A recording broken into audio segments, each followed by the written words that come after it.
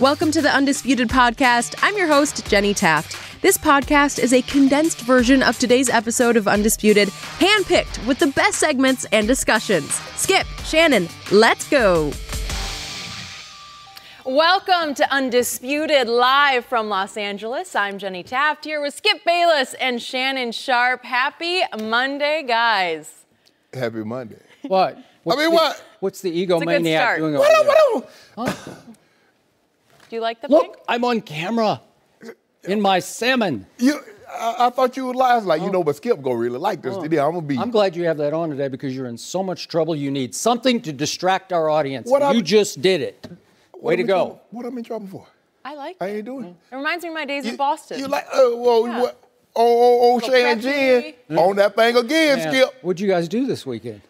I don't know what Jenny did. Too busy. Too much to watch. Oh, that's a good I don't know dodge. what Jenny did. We have so much to talk about today. We have football. We also have actor John David Washington is here. But I feel like we got to start this with Tiger because that was pretty special to watch yesterday. He was amazing in the final round of the PGA Championship. Tiger had the lowest score on a Sunday in a major in his career, shooting a 64. He finished in second place at 14 under and even closed it with a birdie and a fist pump on 18. Oh, and by the way, Koepka actually won the championship with Tiger 2 shots back. Let's take a listen to Tiger after his round yesterday.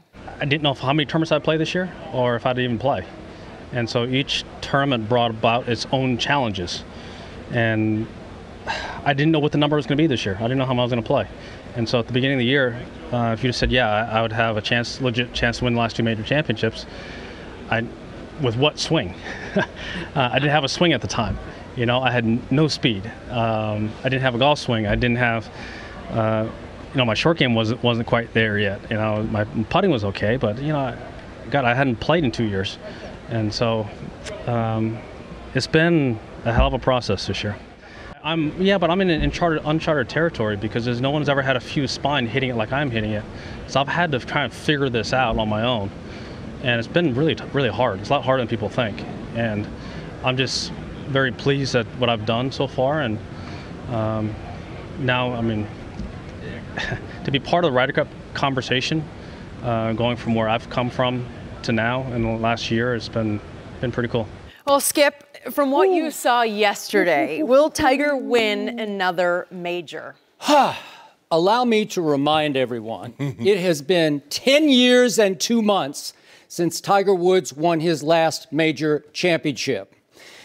And since then, he has had not 1, 2, 3, he's had 4 back surgeries, including spinal fusion that we just heard him refer to, and that was only a year and 4 months ago. He is now 42 years of age. So I have repeatedly said, sitting right here in this chair on Undisputed, I cannot ever see Tiger Woods winning another major championship. But after what I saw yesterday, I take that back. I stand corrected. I was wrong. After what I saw yesterday, which was nothing short of near miraculous, I do believe Tiger Woods will win another major championship. In fact, I believe he can win a couple of more major championships. He's at 14, Jack Nicklaus 18, so he could get to 16 to the 18. I can't see him passing Jack, but I could see him winning 2 more over the next 4 or 5 years, because I saw something on full display yesterday I have not seen for 10 years and 2 months. And that was Tiger's killer will. That's what made him most invincible during his run, which was the greatest run any golfer has ever had and may ever have in the history of golf. But yesterday, he once again drove the ball shockingly poorly. He missed 9 of 14 fairways on a course with rough that was U.S. Open high and sticky and impossible to extricate your golf ball from. 9 of 14 fairways you missed, and you still shot your best final round score of any of your 80 major championships. You shot 64.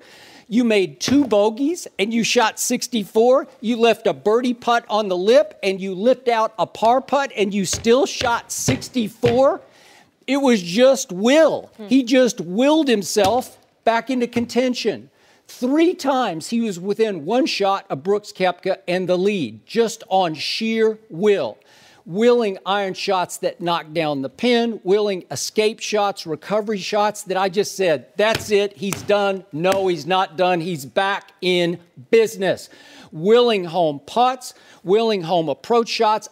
I've never seen such a display from Tiger, even in his great days, because he put himself in jail again and again and again and got out of jail again and again and again. Now, we saw him contend at the British Open. You and I talked about it. He got all the way to 10 on Sunday. He took the lead, and right on schedule, he folded. Because we've seen this happen again and again. He teases us and he tumbles because he doesn't trust himself, or at least he didn't, under big stage major championship pressure. But yesterday, every time I thought he was going to fold, he willed home another putt. And yesterday, he did something. His 4-round score, 266, was the best he's ever shot in a major championship. His 130 over the last 2 days, which is 66 and 64, that broke the PGA record for Saturday and Sunday score. He didn't lose yesterday. He just got beaten by what's right now the physically and mentally toughest competitor on this planet in the sport of golf. And that's Brooks Koepka, who went NFL on the PGA just the way he went NFL on the U.S. Open the last 2 years. He just flat out overpowered it. He looks like a linebacker. He's got quarterback's touch. That's hard to beat. That's hard for Tiger to contend with because Tiger doesn't hit it nearly as far anymore as Brooks Koepka. Even when Tiger went to his irons off the tee, they weren't always straight.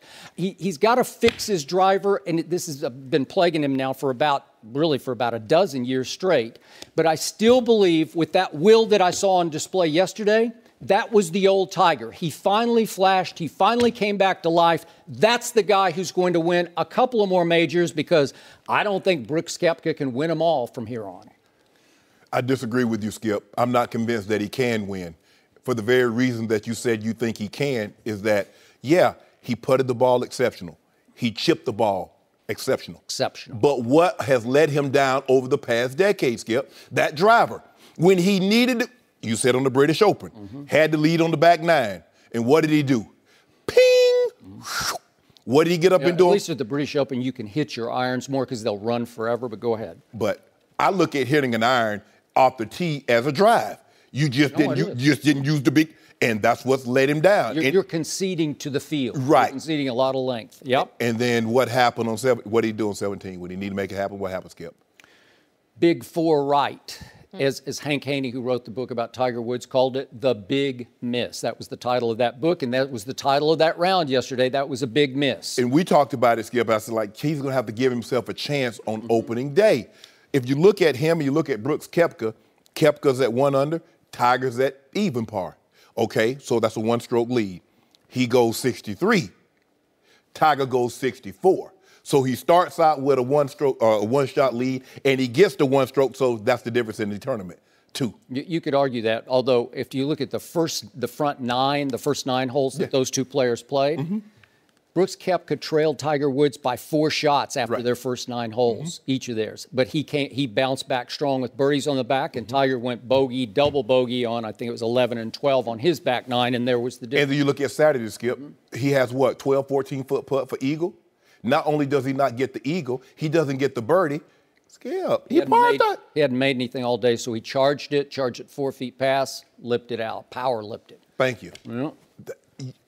The old Tiger, and you mentioned that killer wheel. The thing is now, guys don't fear that anymore, Skip. You know, I'm not sure about that. Did you see? I'm not sure about that. I'm convinced now that Adam Scott and Justin Thomas, some of those guys, everybody except Koepka, fears Tiger Woods still because, listen, he took over the golf course yesterday. It sounded like a St. Louis Cardinals baseball home game. It did. It was craziness. It was. And I think it fueled Koepka because in his group, the last group, the gallery is meager because everybody's up following Tiger. But he hears it. You hear the roars. Whoosh, he knows what's going on. Whoosh, yes. Whoosh. Just huge roars. And every time they post a score on Koepka's scoreboard in his group, people in that gallery go crazy. So it was a big Tiger, quote unquote, home game. But Koepka doesn't seem afraid, even though he's a fan. He grew up a huge Tiger fan. huge Adam Scott fan, but he doesn't seem afraid of anybody. He seems emotionless. I think the guys that were not on tour when Tiger was in his prime, they didn't get an opportunity to feel the full effect of what it's like to be on a course when Tiger's at his best. Justin Thomas, who is really good right now, he said yesterday was the first time he'd experienced the Tiger roars where you heard them and they were different. Right. They were so loud, they detonated across the whole golf course, and it shook everybody up. I thought Justin had a shot, and he just didn't fire. He just didn't. But you look at Koepka. He gets to 17. He goes 338 right down the middle of the fairway. That's the difference, Skip. That used to be Tiger Woods. When he is Tiger of old. When he needed a big shot, when he needed a big drive, that's what Tiger could do. He could go 320 right in the middle of the green, game, set, match. And people are like, well, Tiger never shot 64. Skip, normally what happens when Tiger wins his majors, Tiger has the lead. So when you have the lead, you don't need to take these unnecessary risks in order to get you a 64, to get you a 63. He plays the course. Hey, if I have to par all the way through, boom, I win. I'm going to let you make the mistakes. Okay, Brooks Koepka, you do you, Tiger. I'm going to be back here. I'm going to do my thing. I'm not going to get all caught up in the Tiger. Whoa. It says like the Kentucky Derby, you stand on and when that roar goes and the horses make that final turn, Skip, so you can actually feel the roar of the crowd. Been there many times. I'm sure that's what it was like yesterday because they had never hadn't seen Tiger like this in a very long time. Coming home, he's charging. Guys like, man, whatever. Tiger, we're not worried about you. Skip, I'm not convinced that he can hit that driver consistently enough over 4 days. And that's the difference. Can he go low occasionally? Sure. But does he leap? He left himself too much damage. Because remember, Skip, he went even par. He went 4 under the next day. He was already 6 strokes back. So by the time he head to the weekend, he's 6 back. He has to go low in order to have a chance. And then in order for him to go low and have a chance, he has to pray they come back to him. Just remember what Brooks Koepka did. With the pressure on and Tiger on the prowl, what did he do? He goes birdie, birdie on 15 and especially on 16. It's a long par 3. It's 248 yards. I'd have to hit my driver on that and probably still not have a chance. Most people hitting driver or 3 would. Yeah. And he hits 4-iron to 7 feet and makes it, and it's just game over. It's too good. It's a bogey hole. It's a hole you could really get in quick trouble, especially under pressure. And he just said, no, watch this. It's one of the great pressure shots you will ever see because he's got Adam Scott breathing down his neck in his same final twosome, right? Yes. And Adam Scott did wind up on 17 with about an 11-foot putt for a birdie that could have made it at least interesting going to 18. He'd been a shot back.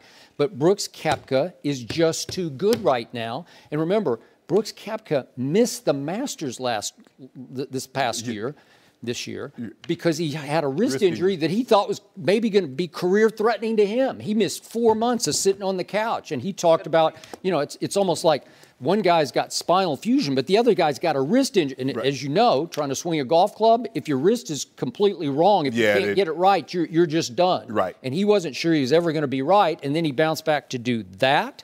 And remember, Brooks Koepka has been really good in the Masters. He's played it the previous 3 years, and he went 33rd, 21st, and 11th. So he's just, you know what's trending in the right direction. He's trending, and Tiger's trending in the right direction. And now we have to wait all the way to next April to see the showdown, because this could be a showdown between these two. But I'm with you on the driver point. My only point about Tiger is, since he burst onto the scene because of his drive. Yes. He was the longest. We've never seen anything like it. He's hitting it off the planet. They're having to Tigerize golf courses, including Augusta National. Yes. We got to move the tees back, which is probably not the smartest thing to do because it just actually increased his advantage. Right. The farther you move the tees back, you ought to actually move them forward so that it makes it harder to hit the driver off. Right? But anyway, they went the other way. Tiger-proof going backwards. And yet, he started to get wayward with the driver, and it didn't matter. I remind you at Torrey Pines when he won his last major in the U.S. Open on a quote-unquote broken leg. He had a stress fracture in his thigh and in his shin, right? Shin, yeah, and his shin bone, I believe it was. But the point was, he's hitting his driver all over the lot in San Diego at Torrey Pines. The rough wasn't nearly as high as this rough was, but he can get away with it because of his escape artistry, and I saw it on full display yesterday. It's just will. He just wills golf balls out of trouble into contention. Well, the thing is now, Skip, whereas before when Tiger was in his prime and say like the first 10, 12, 11 years of his career, he was one or two golfers that could overpower the golf course. They got 10, 12 guys now that can overpower the golf course. Yeah. You got DJ who played terrible. DJ can go 375. Koepka. You got all these guys. Justin Thomas not as long, but they'll. Yes, he is. But he is. Trust me. But for they his hit size, it. whew. You know what, Skip? They hit it straight. And Tiger might have to concede. You know what? Instead of trying to go 315, let me go 290 and keep it in the fairway. You going 300 and putting it in the rough. What good is that? Yeah, I know. You know, this drives me crazy about Tiger with his driver because he has such high golf IQ. I saw Paul Azinger, our golf analyst, at a Fox event about 3 months ago. Yeah. And we sat down and talked. And I said, why can't Tiger hit his driver? And he said, I don't know. It's the most baffling phenomenon in the history of golf that a guy this good with every other club in his bag can't hit his driver straight because he missed yesterday way left, as we saw on 9, when he escaped with a 9-iron out. He got a break on 9 because it was over on sort of the beaten down path. And then to your point, on 17, he hits a big balloon because he's so late to the ball. It's a big balloon to the right. So he can miss way left or way right. Is he overcompensating? It's just, it's not that hard to hit a driver straight if you're as good as Tiger Woods. But for some reason, I think he's got a mental block. And remember, he had to overcome a chips yip mental block. Remember when he couldn't chip the ball? He'd be, 5 yards off the green and chip it 10 yards over the green? Yes. Really? Yeah. But you got all these guys now that can overpower the golf ball. Jordan Spieth, Skip, he wins. Hell, he can't outdrive me. Nope. And I don't know about that. Well, I mean, he can't outdrive my man. I don't know where mine's going to go. I mean, he knows exactly where his is going to go. But I would like to set up a long dry contest between you and Jordan Spieth because my money would be on Spieth. Yeah, you bet against your boy. Just on technique. The technique would be. I'm telling you, Skip. I'm real, these abs, I mean, I just blow them out, Skip, because they're real tight right now, so that they ain't going to cause me. But, I might eat a couple of donuts or something, let my abs get lax, and then 305. Really? Yeah, 305. Now, your brother, I would give a shot. Oh, no, my brother, I drive Jordan Spieth. I know he would. He would. But that's what concerns me, Skip. I can tell you this, I think he feels better about this tournament than any tournament that he's played, even the ones that he's won in, say, the last 3 years, because this gave him hope. To go 66, 64, and he's never done that before, even in his absolute prime, Skip, that's like, you know what? Hey, I can really do something. But, Skip, he got to go back in that. He got to work on that driver. You got to give yourself a chance. The thing is, from coming behind, when you come from behind and you're making everything, you got to hope the other guys falter. You look at New England, Skip, when they came from 25 points down, yeah, they scored points, but it also took Atlanta to do some things that helped New England along the way. Well, he's not getting any help because Koepka was like, I'm not helping you. And the next thing you know, he goes 66.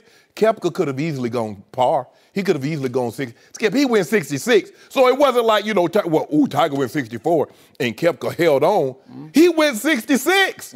But it took 15 and 16 birdies to get down to 66. But when have you ever seen someone do what he did when the crowd is in an uproar, when it was in a frenzy? Skip, this is the World Series. I'm sure it felt like the Cardinals playing the World Series, how ruckus the crowd was. They're roaring and shuffling around and the cameras, everybody's, man, you see Tiger, they flip the board and he looks up there like, whoa, that's Tiger. You're like, and guess what? Trophy coming home with me.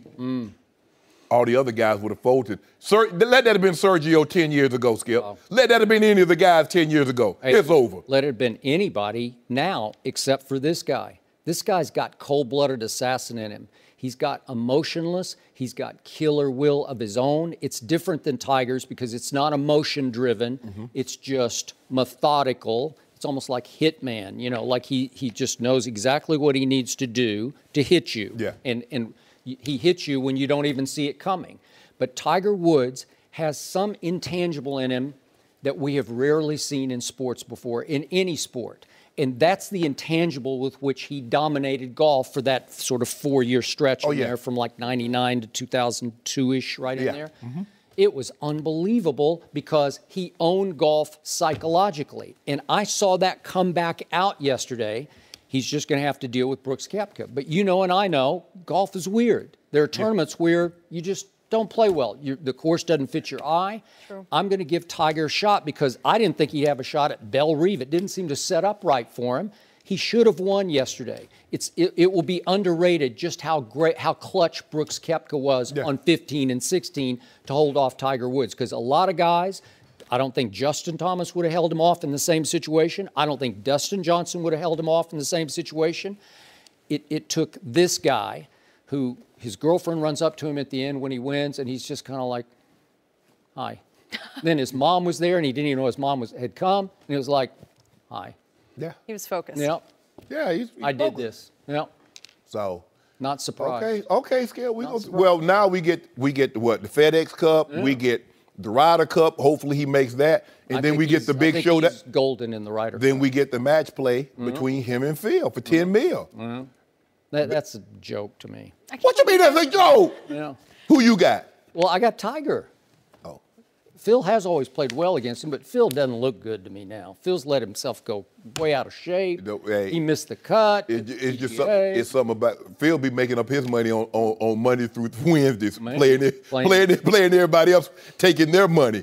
Well, maybe if it's just gambler versus gambler, maybe you give Phil a shot. Well, it's different. Tiger. You know what it would be different if each guy had to put up his own $10 million. Yep. You know what I'm saying? Well, this is sponsors' money. So it's just like a tournament, Skip. This is tournament golf to them because, I want to win, but it's not my $10 million. You got to put a man to the test with his own money to get the true test to see what's really going on. I agree. So bottom line to this, I'm still amazed by the Tiger effect. I'm a golf nut, and I've always watched with or without Tiger. But he has once again put golf back on the national sports map in a way that it was not without Tiger. It just was not. You watch golf, but you're not planning your day around Brooks Koepka. No. You're not planning your day around Jordan Spieth or Justin Thomas or Rory McIlroy. This guy... Okay, I will, but most people won't. The hardened golfer will. But Tiger Woods will make you... If you got something planned, hey, I'm going to be a little late today. Yep. I think a lot of people were a little late. That's what that guy will do. He will do it. And it's better for the game to have him back because that was the most excited I've ever been watching some golf. Okay, will the Broncos regret not getting Kirk Cousins? And why are the Jags suspending their own players? We'll discuss all that next. No mercy. Kirk Cousins and Case Keenum were both in new uniforms for the preseason debut Saturday. Cousins only played one series, but he made a great first impression, going a perfect 4 for 4, including a touchdown pass to Stephon Diggs. And, the new Bronco, Keenum only completed one pass for 5 yards in the loss for Denver. Shannon, who will have the better season, Cousins or Keenum? First Cousins. He's a better player. He's a better player. He's a better quarterback. No matter what you think of him, is he overrated? Is he overpaid? He's a better player than Case Keenum. We have a 3-year body of work on Kirk Cousins. We do? Case Keenum has been a career backup. Normally, career backups in year 6 or 7 all of a sudden don't get better and lead teams to Super Bowls. That doesn't happen. Now Nick Foles, we talked about 3 or 4 games. That's one thing. You're talking about from start to finish, and that's what the Broncos are asking Case Keenum to do. Now they had an opportunity to possibly get First Cousins, but they realized the price was a little bit more than what they wanted to spend. 3 years, $84 million, fully guaranteed. Why didn't you do it? You love him. Hey, man. Hey, Skip. You run the Broncos. My money jumped funny. You got your Broncos. That's your Broncos colors today, right? Yeah, I got the blue on, Skip. No. Okay. The Kirk was going to cost a little bit more than we cared to spend at that point in time. Yeah. The bigger problem is, there are some concerns for Keenum, but the backup, Paxton Lynch, Skip, at this point in time, hell, I'll take former Attorney General Loretta Lynch to play backup quarterback over Paxton Lynch. Boy, now that was a reach. You know, Skip, at some point in time, we got to come to the realization. He can't play. He just can't play. Dude can't play dead in a horror movie, Jenny. And Who picked him? I don't know who picked him, Skip. That is. I don't know who picked him. I think You tried to get me in trouble. Skip, I used to go to Denver, go to this certain restaurant and eat. You tried to revoke my meal privilege. I'm going to revoke your parking pass. That's what I'm going to get. I'm after that parking pass. John. You're going to have to pay your way into Mile High. Look, he missed on Brock. He missed on Paxton. I'd say. I mean, where do you put Trevor Siemian in there? He was a seventh-round draft pick. All right. Skip, he's a great backup. You look at him when he came in after First Cousins, he was dealing. But when you ask him to 3 or 4 games, Trevor Siemian's your guy. Till the starter comes back, he's your guy. But you're not asking him to win on a long-term basis. But back to our original, Kirk Cousins is a better player. Skip, now, Pro Football Focus, or was it Bleacher Report, say they had the #1 receiving corps. So now you factor that in with Dalvin Cook. Let me tell you how good Dalvin Cook was. Before he got hurt, he was going to be Offensive Rookie of the Year. He was. Not Alvin Kamara. Now, Kamara came on like gangbusters. It would have been close. It would have been But now you get Cook back, who can do a lot of the things that Kamara could do. I thought Latavius Murray looked pretty good. Latavius Murray can run the ball. So you look at Thielen, you look at Diggs, you look at Kyle Rudolph, you look at Cook, you look at Murray. The question is, can that offensive line hold up? That's going to be defensively. Skip, they loaded. They can come get you. The Rams defense can come get you. The Eagles defense can come get you. They also have offense that can put points on the board. So when you look at it, say 8 of the top 10, 10 of the top 12 teams reside in the NFC. The one thing you don't, and most of these can come get your quarterback. So can Kirk get the job done? Sure. But out of those two, is this a question? I don't even think Huge it is question. a question. No, yes. no, it's not. It is a question because Jenny asked it, and Jenny Taft from Minneapolis, Minnesota, is not going to like my answer to this question. I'm not going to like it.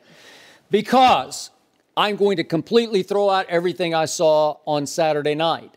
Kirk Cousins has been, for the last 5 years, the biggest tease in all of sports, an even bigger tease than Tiger Woods because Kirk Cousins can't really back it up when he needs to. He will. Kirk Cousins is now the most overpaid quarterback in the history of pro football. Kirk Cousins will not have quite as good a year this year as Case Keenum has for the Denver Broncos. And obviously it helps when you have Diggs and Thielen. You'd say that's advantage, slight advantage, at least maybe big advantage, Minnesota.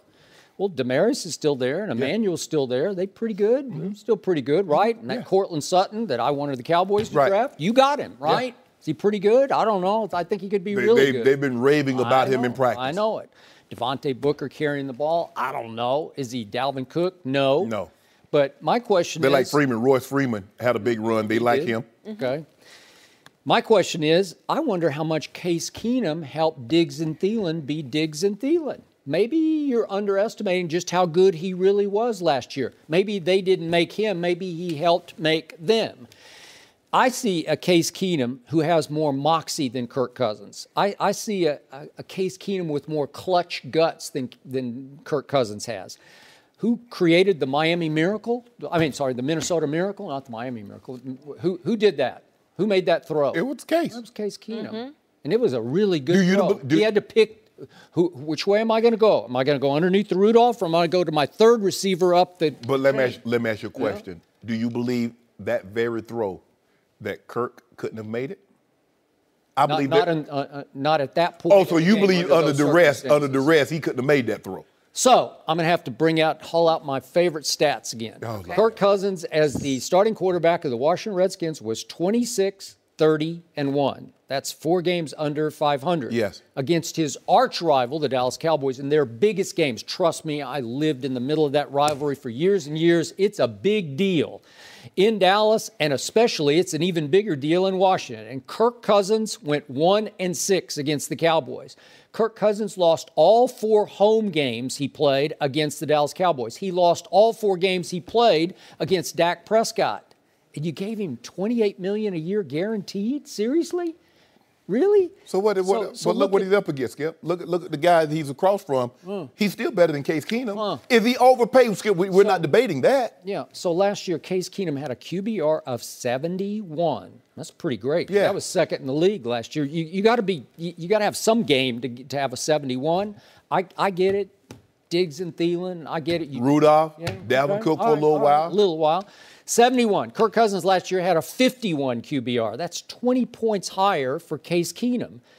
And by the way, that finished 16th in the NFL for Kirk Cousins, and it trailed Mariota and Bortles and McCown and Tyrod Taylor. I don't know. You got $28 million on that? Let's just say, what are you doing? Let's just say, for the sake of argument, they would have taken Thielen and Diggs away, and Kyle Rudolph would have been hurt, like Pierre Garçon, like Deshaun Jackson, like Reed, like they got hurt, and his offensive line was in shambles.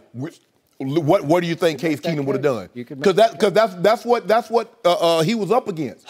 Think about it. At every turn, Washington did everything they could to make sure this young man failed. We're going to get rid of Deshaun Jackson. Why? I don't know, but it seems like a good idea. We're gonna get rid of Pierre Garçon. Why? I don't know. Seems like a good idea. Reed can't stay healthy. He's a top 2 or 3 tight end in all of football when he's healthy and on the field. But for whatever reason, Skip, he can't get there and stay there. Offensive line, I mean, the dude went to Seattle. He beat Seattle in Seattle with 4 backups. He'll have those games occasionally. In the end, he just leaves you flat and disappointed. He came out to L.A. and he beat the Rams.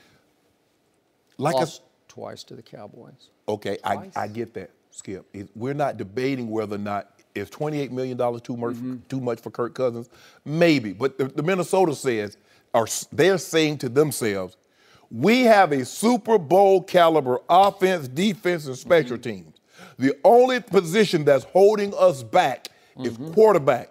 Because there's no way, if you thought that guy, Case Keenum, could take you to the Super Bowl, you could have had him for $10 million per year cheaper. You could have had him for 3 years at $50 million guaranteed, as opposed to 3 years, 84 fully guaranteed for Kirk. So they see these guys, they saw Case every day in practice. Saw him in preseason, saw him in OTAs, and they say, you know what? This is as far as he can take us. This is the end of the line. Yeah, people make mistakes in this league every day, and that's a mistake. No. It's okay to say Case Keenum isn't quite good enough to take us all the way home. Well, what the hell are we playing for? Yeah, but it's not okay to say Kirk Cousins can take us over the top. Over. Really? Over. What if I told you about him from the very start? He's an under-talented overachiever. That's what he is, and he's never quite sure of himself. He gets a little skittish in the pocket. He gets a little wide-eyed. The higher the stakes, the more likely he is to make mistakes. He is a mistake maker. Case Keenum is a play maker. He'll make occasional mistakes, but he makes more plays than mistakes. Kirk can throw it. He can wing it, man. Yeah. And then when you least expect it, he just implodes. They have to be the favorite. Skip, they're loaded. Look at that defense. They're loaded. They're loaded. It all comes down to the quarterback. Yes. Nobody in the National Football League has more pressure on him this year than that guy. I'll agree. Kirk Cousins. Well, Kirk Cousins. Just a quick little RK. First of all, no, he has the most pressure for the next 3 years because all this team is really tied up. Everybody on defense is signed for an extended period of time. They tied up Diggs. Rudolph is still under contract. Thielen. So, no. He's just not under pressure this year. Oh, as long as he's there, because they got all these other guys tied up, Oh, he's under immense pressure. So let's look at Minnesota's first 5 games, shall we? I was going to bring that up. So they start at home with the 49ers. I'm going to give Kirk Cousins a big game there. I think he might have a big splash, and Minnesota says, Super Bowl, here we come. And we'll have a whole week here on Undisputed of Kirk Cousins. You gonna try to shoot it down? No, I won't. I'll just sit over here and you won't. Just be quiet. No. Smile. Let me tell you what you'll do, Skip. He'll throw for 450 yards, have 4 touchdowns, and you'll bring up he was 0-4 against my Cowboys. That's what you'll do. I know you. 1-6. Okay. Get it right. The next week, Kirk Cousins has to play Aaron Rodgers at Green Bay. I think that's a big L and a big disaster. Now you like Aaron Rodgers all of a sudden. I just don't like Kirk Cousins. And then the next week they get the Bills back home, and I think it's a bounce-back game for Kirk Cousins. It'll be pretty good, and they'll be 2-1. Hey, Super Bowl, here we come. Then they have to go to the Rams on a Thursday night. Big L, big disaster coming. And then they have to go to the Eagles. Big L, big disaster for Kirk Cousins. And all of a sudden you're looking, Jenny, at 2-3 in the first 5 games. That's no good. You know what? Skip does a lot just like players do. Because when the schedule come out, the players be looking like, oh, man, we should get a win here, get a win there. But here, I don't know about that one. We should get. Yeah. So now let's look at the Case Keenum schedule in the first 5 games. Your Broncos. Yes. You're having to root against your Broncos because you're rooting for Kirk Cousins against Case. Hold on, no, I'm not rooting. You are. You're backed into a corner once again. No, I'm not rooting for it. You are in big trouble because this is 5 weeks. It goes like this for Case Keenum and your Broncos. Seattle at home, I think they win that game. Raiders at home, it'll be a big test for John Gruden. Rivalry game, division game, I yes. know, but I got Denver winning that game. Then at Baltimore, I don't know, that's kind of a 50-50 game. Yeah. I could see with the little quarterback controversy brewing over here in Baltimore, Fluco, I could see Denver stealing that game. Then they come home, play Kansas City on a Monday night. Huge division game. I don't know. I could see Case Keenum winning that game against the kid who's Mahomes, who's now playing. It is very, very important for the Broncos to get off to a great start in the first month because, as you mentioned, 3 of their first 4 games are at home, which means on the tail end, the last month of the season, 3 of the 4 will probably be on the road. Game number 5 is Jets at home. Sam Darnold probably be the quarterback. I kind of like Case Keenum. Is it possible Denver could get off to a 5-0 start while Kirk Cousins is 2-3? That would not look good for the Minnesota Vikings. But you have to realize, Skip. Or me. What you? Does not look good. What does history and what does averages say about Case Keenum? History says he's average. His record says he's average. History says 71 last year in QBR for the Minnesota That ain't no history. That's 1 year. Well, history says Minnesota miracle. That's what it says. You know what? So you going to take one play? I'm taking 1 year. You know what? You ought to. You know what? I think you're backpedaling. In that risk. I think you're afraid on that Thanksgiving Day game. Who was that? Stoner that had that great game. They ended up beating Washington. He came in and they won like 24-23. Which game are you talking about? It was like a Thanksgiving Day game, Washington, back in the 70s. Oh, back in the 70s? Yeah, Clint Stoner. Clint Longley. Clint Longley, that's who it was, yeah. Clint Longley. Oh, okay. Clint Longley. 1 game, Skip. 1 game. That's what he's known for. Case Keenum, he'll forever be known for the Minnesota Miracle. Then Clint Longley made the mistake of sucker punching Roger Staubach in the next training camp, and Roger took him right outside and shut him up. And that was the last we heard of Clint Longley. I mean, how you sucker punch somebody, the man didn't turn around and beat you up? Well, that's what I said. Staubach beat him up. He did more than beat him up. Well, Cousins and the Vikings are back in action on Saturday when they host the Jaguars. No mercy. Speaking of the Jags, they've suspended defensive back Jalen Ramsey and defensive end Dante Fowler for 1 week each for violating team rules. Fowler was suspended because of a fight with a teammate at practice yesterday, and Ramsey was suspended because of his reaction on social media to a reporter who recorded Fowler's fight on his phone. Ramsey tweeted at the Jags reporter, quote, Philip Heilman, you know, you messed up, right? LOL. If y'all want war, we've got some for y'all. And I know the rest of y'all. You know who you are going to read this too. So just so you know, hashtag lame ass reporters. And Ramsey added, quote, I'm always going to take up for my teammates because I know what type of men and players they are for real. Love my dogs. If you don't like it, oh well, God bless. Shannon, were these suspensions fair? No. And as I tweeted at Jalen Ramsey last night, only the President of the United States can attack the media, both publicly, with no repercussions, Skip Bailey. So you're still saying it's not fair you got suspended? Whoa, no, because here, my thing is, Skip, look, I get it. And I get what Jalen is saying, is Jalen's like, and what players are having to learn the hard way, the media is not your friend. Skip, when they have those open, they have that 10 minutes before practice, and they're out there filming, and they have like the end of once practice ends, they let them back in, they start taping again. So anything that they get, they feel is fair game. You didn't tell them that they figure anything then is fair game. So it's not off the record. They're not on your team. Exactly. Yep. That's going to get Skip. If I just shoot and they go and pat and go, or they doing some drill and walk through, nobody want to click on that. Nobody wants to see that. But if I tell you there's a fight going on between two defensive players at the Jags, now all of a sudden that's going to be news, going to be picked up all around the country, and it's going to get clicked on. Plus the fact Jalen Ramsey, he turns and he sees they're filming. He's like, man, cut that camera off. Now, could he have handled it better? Sure. But if I'm Jalen Ramsey, they're like, hey, don't get all upset. Because guess who they want to talk to on the defense every Sunday, Skip? Guess who they want to talk to during the week? Jalen Ramsey. Oh, my boy's here. I get you next week. That's how you do. I think he does that occasionally. Jalen, you can't. Not available. Yeah, you can't do what the big guy does. You can't. Mr. Khan down there. See, I believe this is all Tom Coughlin. Because we know Tom Coughlin is overreaction when it comes to discipline. He ain't won one game. I'm going to do it for a whole week. That's kind of been his MO. Now, it's been reported they had 11 straight days of padded practices. Temples again, Jacksonville, Florida, North Florida. It's real hot down there. It's real hot because it's not very far from where you grew up. It's not very far. It's about 90 minutes from where I grew up. Skip, it's real hot. And it's muggy. And you in pads. And the tempers are, like, man, I don't want to be here. Somebody said something I ain't like. Man, what you talking about, bruh? Okay, let's do this. I'm tired of your mouth. You be talking the whole practice. Normally we don't see, Skip, offensive players go at offensive players, defensive players go at defensive players. Normally in training camp, it's vice versa.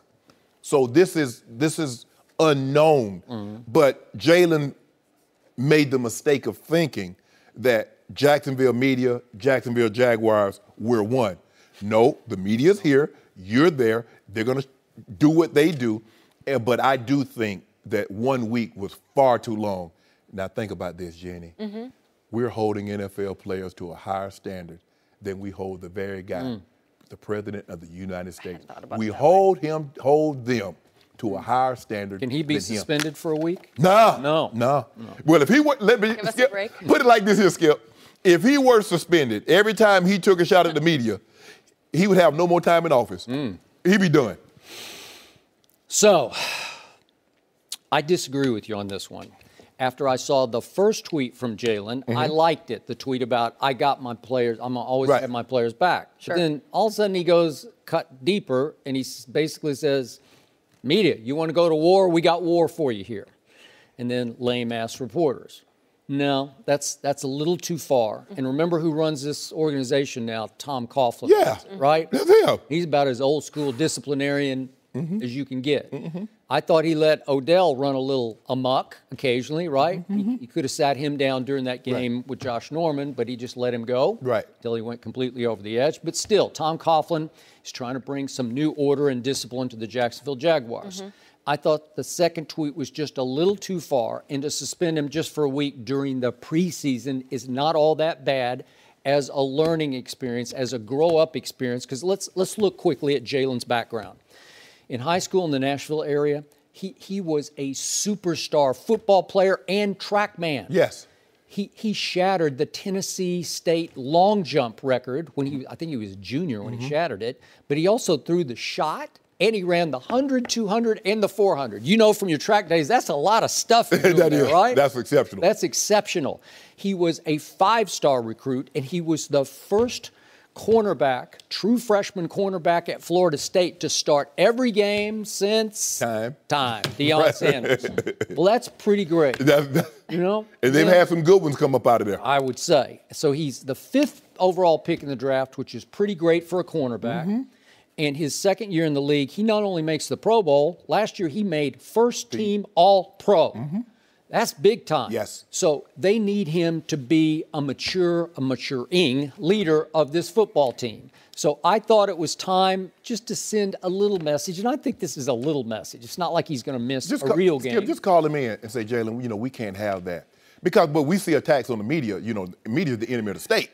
Now, lame ass media or enemy of the people? Now, which is worse?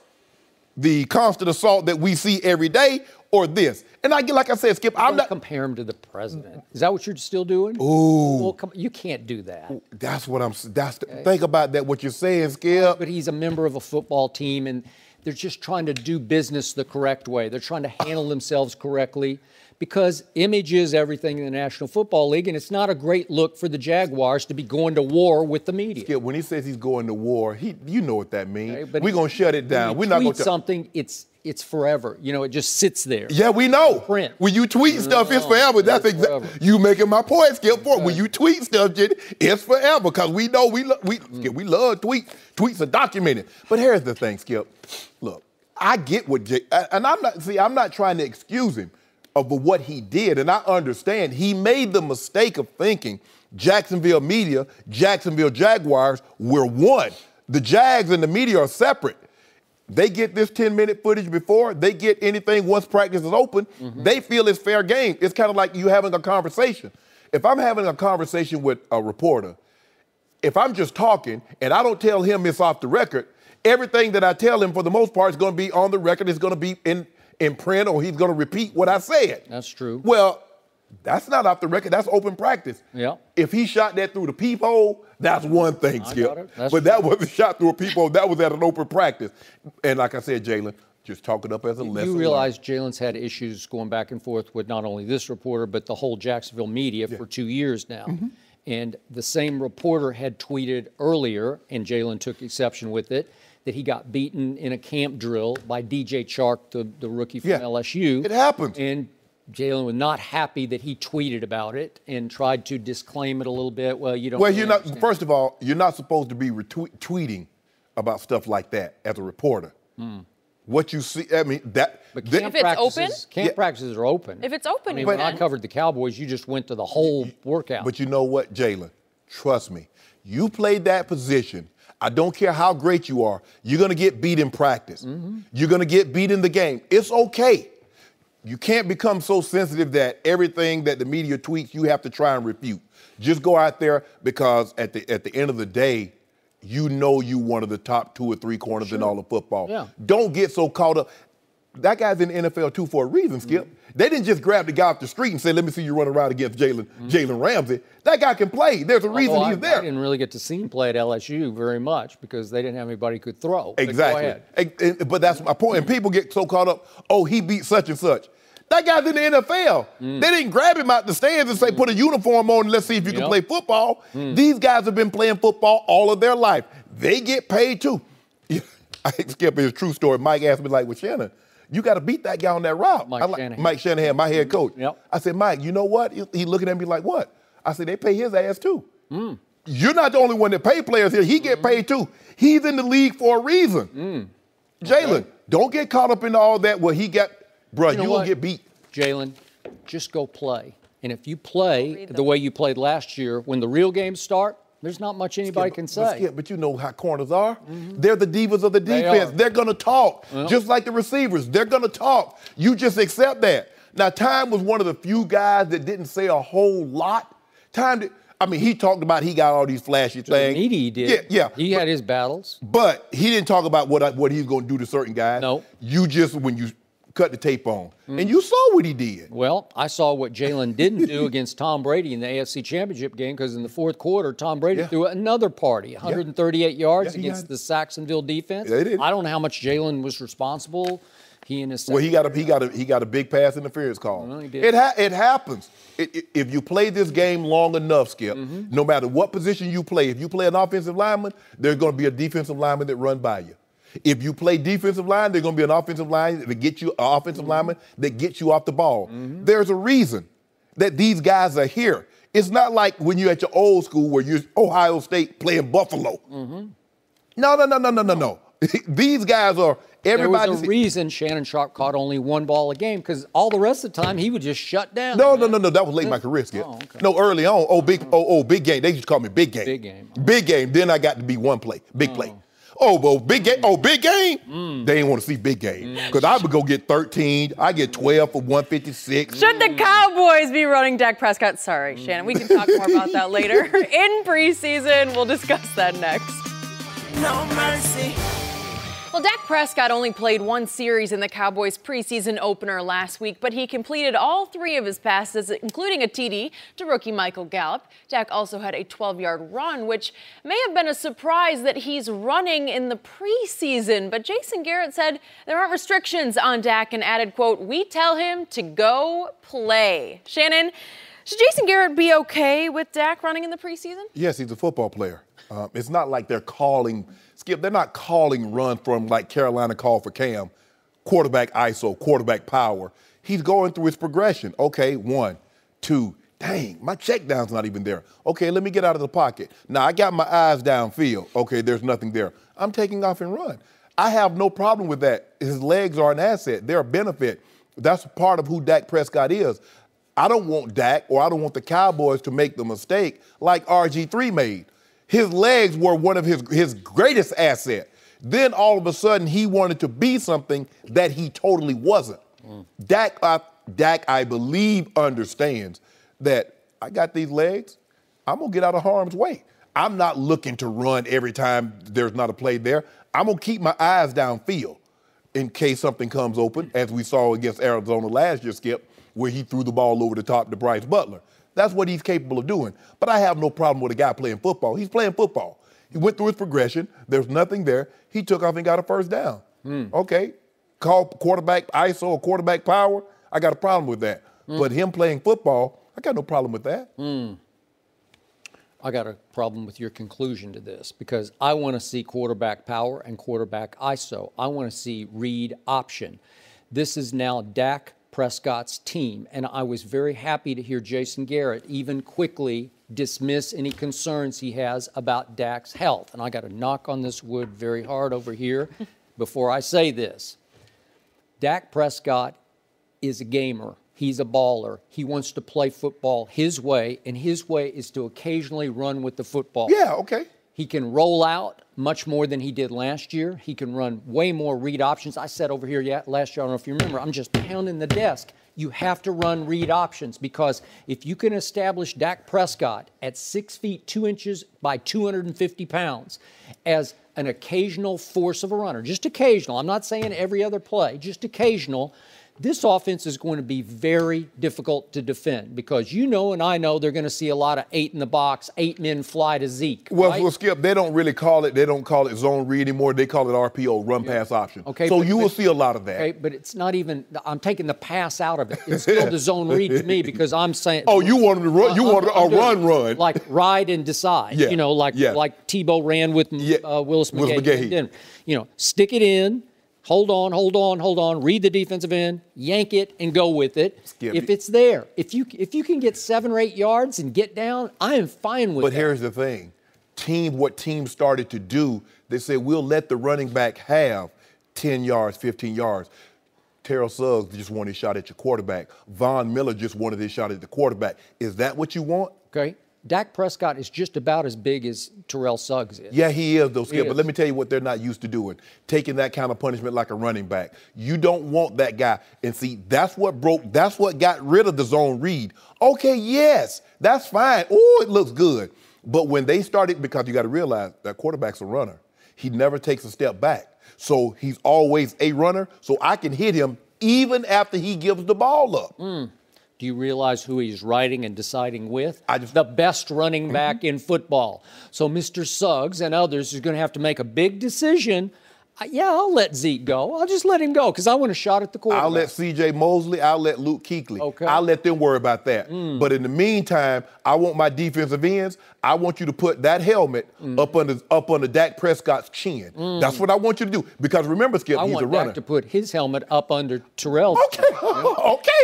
Okay. You see how that works out. Well, I'll see how it works out. He's 250 pounds, and he is solid. Skip, I understand that. Got to knock on wood. But quarterbacks are not built to take that kind of punishment down in and down out. I got to tell you, this man is big and strong and has underrated acceleration because it's effortless acceleration. I'm not saying he's a blazer. He's not RG3. He's not Lamar Jackson. He's not those guys. But but they're not him either, because RG3, as much as I loved him, was a little willowy. Oh, he's frail, He was a little frail, Yeah. a little fragile, a little, you know. Yeah, well, he's 205 pounds, maybe. Yeah, maybe. And he just couldn't figure out how to slide. He's so athletic, but he couldn't figure out how to put feet first and slide, because the game is rigged for the quarterback. If you get down, it's over. The play's over. Slide, everybody has to stop. Okay, so Dak Prescott, how many times did we see him roll out last year? Not nearly enough. Because when he did roll out, as we saw in the Arizona game, I don't know if we have that play, but remember the throw to Bryce Butler? Yeah, all the time, yeah. Roll out. You know, it's Yeah, beautiful. and you like that, Skip. You like it. Yeah. You go through your progression. Here we Okay, go. 1 to 2 to That's 3. just a scramble. There's nothing there. Okay, throw the ball. Yeah. But you know what? He is very accurate on the run. So now this is RPO. This is run pass option, where you roll him out, and if it's not there, just let him run for 5 or 6 or 7 yards. That works. That works to me. If you notice, all the quarterbacks that was a heavy, they got the zone read. Cam, they're trying to graduate him from that. Russell Wilson, they graduated him from that. I don't know if the guy's already in a graduate class and they didn't do a whole lot of that, why you want to remediate him and put him back in that situation. Skip, Dak Prescott is at a situation now, they put a lot on his plate. Well, I shouldn't say a lot. They put enough on his plate his rookie year. He showed he can handle it. They added a little more, but they took Zeke away from him. So now he has Zeke back. I think you start to put more on his plate as far as passing the football. I'm not saying you don't say, Dak, look, we're going to make you a purely pocket passer. That's not what he is. That's not what he's ever going to be. But to put him in harm's way by taking unnecessary punishment, by zone reading him, I'm telling you, Skip, defensive ends, they love that. Okay. Well, do they love quarterback draws? I don't know. I'll take a quarterback draw every once in a while. Here's the thing. It all depends. Like you might see a quarterback draw, Skip, if it's, say you're at the 5-yard line. 3rd and goal. Yeah. You're going to see that. Or something like that. Oh, yeah, I got no problem with it. It's just like in the middle of the field. If it's 3rd down, you're trying to keep them. There'll be times that they will call that. But that should be few and far between. Dak Prescott is a quarterback. Let him hand the ball off. He doesn't need to come out of the game with 8, 9 carries. Well, you're going to see a very diversified attack here. You're No, going to see one that's very difficult to defend. Zeke goes for 8, then it's throw to Michael Gallup, then it's throw to Cole Beasley, then Dak runs for 8, and then all of a sudden he throws it to Allen Hurns, then he gives it back to Zeke, and all of a sudden the defense is just on its heels. Wait a minute, how do we stop all these? You got a headset on. You over there calling plays. If it was only that easy. Yeah, I could call plays for this offense. Yeah, hand the ball to Zeke 35 times a game. I'd be handing it to Dak about 8 times a game. You hand the ball to Dak 8 times. Call his number. You know what? You will. You let Dak run the ball 8 times a game, and within 2 years, you know what Dak will be? Over here. RG3? He'll be right here with us. He'll be playing with a bunch of guys at the YMCA. Yeah, exactly. Because they will break him up. He's too big. He's too strong. He's a playmaker. He's a momentum builder. If you don't mind me asking. 2 years ago, how did they go? They went as he went. Let me ask you a question. Yep. Is he bigger and stronger than Earl Campbell? No, but they broke him down. Okay, but Earl Campbell just got hammered between the tackles, play after play. What do you think, Skip? What do you think they'll do? How many times can he take somebody putting their helmet up under his chin through the course of a game? Well, I hope none. Exactly. Yeah. But that's what's going to happen if you run that zone read, because that's what they tell the defensive ends now. Because he's not a quarterback, he's a runner, and I can do whatever I want to the runner. You know that.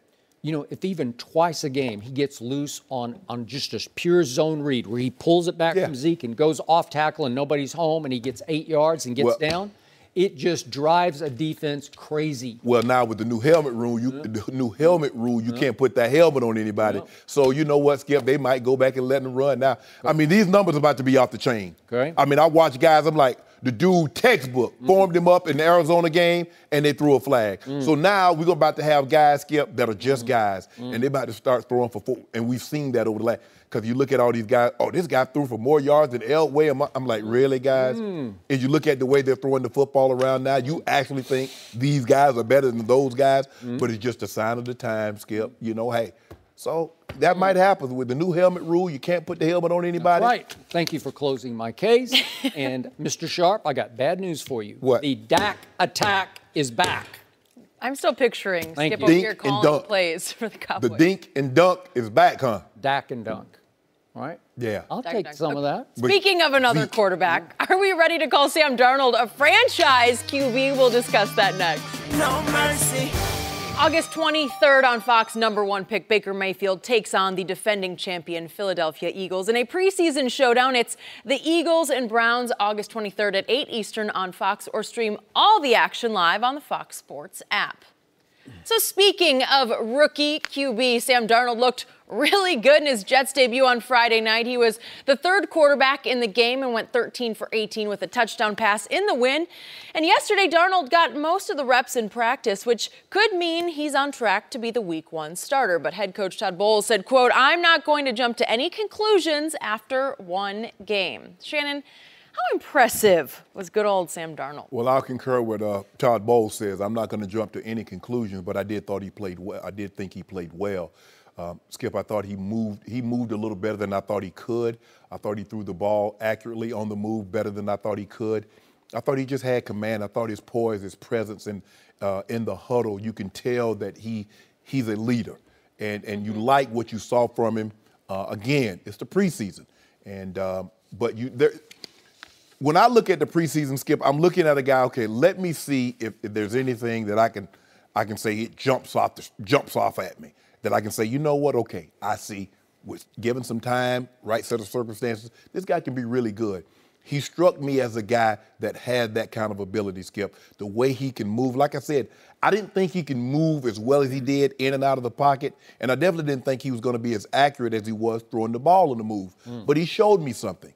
And although this is preseason, we'll see as it goes along.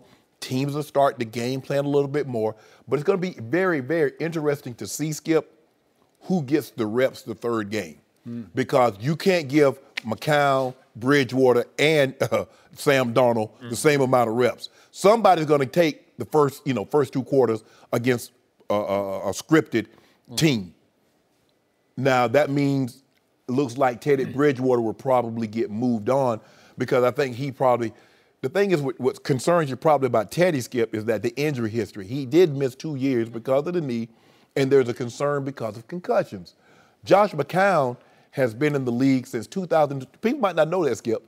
He's been in the league since 2002. He's going into his 17th season. Never taken a team to the to the playoffs. So this is why, and people are like, well, Shannon, if you think Sam Darnold's in line to start, why not Baker Mayfield? I think their situations are entirely different. You're reading Twitter again. No. I'm just saying, because I've said I think Tyrod should start at least opening and move forward, but we still have 3 games to go.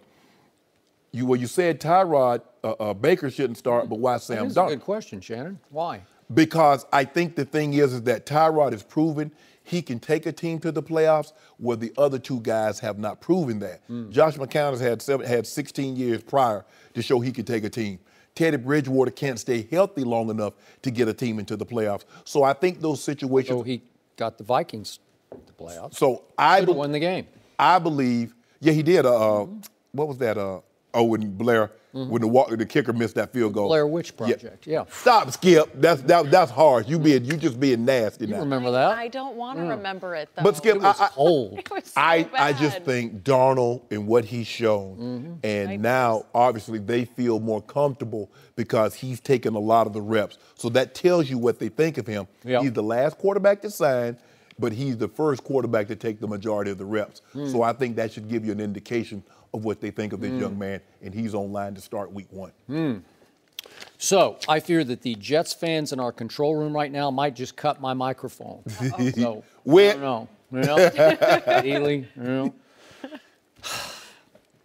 I really like Sam Darnold as a young man. Jenny's been around him. Yeah. He's really a good young man. High intangibles.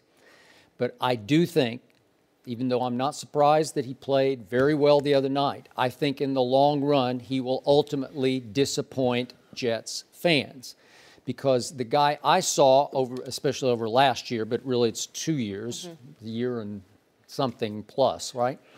I saw a guy who is such a good kid that he tries too hard. And the higher the stakes get, the more the expectations rise. He tries too hard, and makes mistakes trying too hard. And I saw that last year because it was very interesting to me. The two new New York stars, Saquon and Sam Darnold, both became almost household names off one big game played right here in the LA area, which was the Rose Bowl of going back 2 years ago, right? Mm-hmm.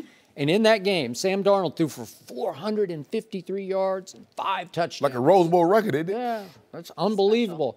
And Saquon ran for 194 yards and a couple of touchdowns and caught 5 for 55 and had a couple of big kickoff returns. They were sensational. Mm-hmm. They arrived. That was a coming out party for both of those players and launched them into their final years of college football. Correct. Remember, Sam Darnold was Heisman Trophy front runner, right? Mm-hmm. Yep. And he had a pretty miserable year last year because he threw 13 picks and he had 8 fumbles lost, which led the nation. Most of it came from trying too hard to make the throw, hanging on to the ball too long, not just let it go. Just let it go. Right. Live to play another play. And his QBR wound up 38th in the nation, which is pretty terrible for his status. Not good, yeah. And Baker Mayfield, of course, led the nation in QBR. And I'm looking at some of these games that I remember. Let's start with the Ohio State game in the Cotton Bowl. He was just miserable in that game. Oh, they got him. They got him good. And then the loss at Notre Dame, low QBR. The game against Utah at home, only a 48 QBR on 0 to 100 scale. And then that game at Washington State, was that on a Friday night? I can't remember. Did you go to that one? You didn't that one. I can't remember. But it was a night game, and I'm watching it, and Sam Darnold just came all apart, and Washington State upset USC. Mm-hmm. Well, I fear that's going to be his pattern because if he is the starter on day one, for the Jets, which would be fine. I don't have any problem with that. I just think he's one of those try-hard guys who gets a little panicky and a little over-anxious, and it'll be hard for him to grow into some poise that I didn't see from him in college. Well, to agree with you, normally guys that have habits of turning the football over in college, they bring that with them to the NFL. Jameis Winston still has not figured how not to turn the football over in the worst opportune of times. And you know what? I was a big Jameis fan coming out, or not huge, but I thought he should have been the first overall pick. Right. I seconded that emotion. And you know what? I'm about to give up on that one. Yeah. Because history is repeating in pro football. He turns the ball over. It's going to be very interesting to see another guy, Skip, not to go too far off the topic, Deshaun Watson. He had a lot of turnovers in his last 2 years, especially that last year. He had 8 in 5 games. So it's going to be very, very interesting to see if he can take care of the football. But I think given what we know now with the way he played, and like I said, well, clearly, Todd Bowles is not heeding his own advice because he says he's not going to put too much into one game. Yet, after that game, he's taking the majority of the reps with the one. So clearly, he's putting more into the game than you and I would have put into the game because it's still a preseason. You want to see some things, but just stay on course. There's an opportunity. There's another game coming up, Thursday or Friday this week. You get another opportunity to take a look at him. You can see, you can always, you know what, hey, let Josh McCown or whomever's going to start, let them go 2 or 3 series. Okay, Sam, you take it from here. So you will get an opportunity to see.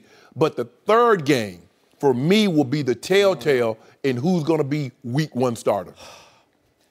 This kid, Sam Darnold, is the #1 candidate to get wrecked this year if they throw him into the fire too quickly because he gets so down on himself so quickly that I'm not sure he could bounce back. Again, I know they need to give their fans some hope and something new and fresh to root for, but you got to be careful because the team around him will not be great. Right. I don't know what they're going to be. Well, I don't think they're going to be very good. The thing is, Skip, they traded up 3 spots to move up into a position to take a quarterback. Now, I think they're very, very happy with Sam Darnold, but they thought, okay, Cleveland's going to possibly take a quarterback. So if they don't take Darnold, we might still be in play. But the Giants could have easily taken a quarterback and not batted an eye. Then what do? So I think they got Teddy Bridgewater as far as insurance because if Baker Mayfield and Sam Darnold are gone, now what do? Are we going to take Josh? Are we going to really take Josh Allen here?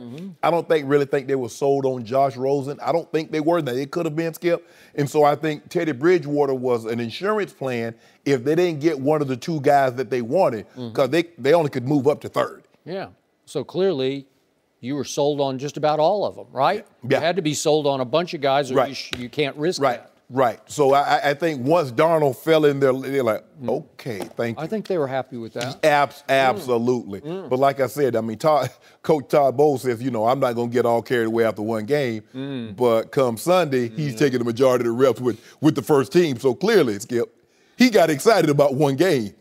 He's got a good head on his shoulders, though. I think that you bring up the mistakes he made, those turnovers, but his supporting cast, there were injuries. I mean, there was a lot more that was going on with that team. Well, that supporting cast right there, what he got right now. I think he may miss USC pretty soon. Oh, no. Yeah. No mercy. Thanks for listening to the Undisputed podcast. I'm Jenny Taft.